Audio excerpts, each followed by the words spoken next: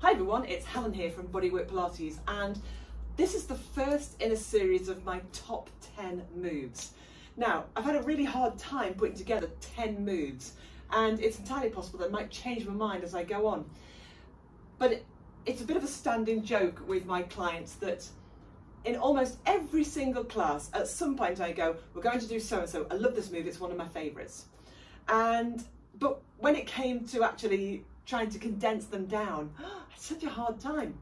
So my favourites change really, and maybe they do for you, depending on what I need on any one day. So what might be my favourite move one day may not necessarily be my favourite move the next day, because I don't need what that move gave me the next day, if you see what I mean. So, but these, I've tried to think about the movements that I consistently say, I love this movement, it's one of my favourites. And we're going to start with one of my absolute favourites, which is a movement called Pullover. And we actually do this with weights, okay?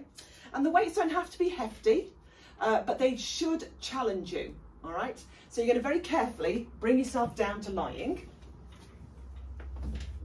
And you're going to just place yourself into your usual setup position. So we're looking for that openness across the upper back and chest and the shoulders. We're looking for that openness through the front and the back edge of the body. The feet and the knees about hip distance apart. Feeling the balance at the back of the pelvis and finding the curvature of the spine. Remember, we don't really talk about neutral now because it's not that simple. But if you come to classes, you know I'll talk about that more. The arms just rest at the side of you, but you want to take hold of your weights. Now, the first thing I'm going to say to you is that if when you lift your weights up, it feels like they're in the wrong position, then bring them down in order to adjust your hand grip or whatever it is. Never try to adjust your hand grip when the weights are above your face or above your chest. That's just going to be disastrous. And I'm actually just going to move forward a little bit because I'm feeling I might hit my tower. All right, so the back of the neck is long, my gaze is up and slightly forward. So I'm going to take my weights above my chest, and I'm going to keep my shoulders open and the shoulder blades just naturally, with the help of the weights, just dropping back into the floor. Now what we want to do from here is to maintain that distance between our bony landmarks. So we don't want to feel that we're lifting and overarching through the back. We don't want to feel that our ribs are being affected. But we're going to allow the arms to move back. We're not necessarily trying to touch the floor. We're going to bring the arms back up. We're going to bring the arms down to the side of the body as if to just brush the weights onto the floor, and then lift them back up and take them back. So this is an absolutely fantastic movement for working into the shoulders, the chest and the upper back. And of course you'll get a little bit of tricep work going on as well, the backs of those arms. But I want you to be really careful when you take those arms back to keep those ribs softened. Of course, we're still breathing into the fullness of the rib cage, to the upper back. I tend to breathe out as I take my arms back, still breathing out until the arms come up.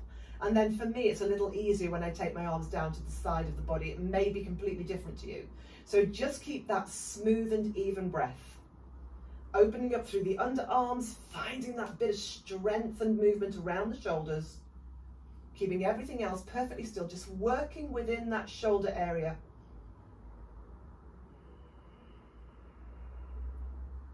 And just do this one more time.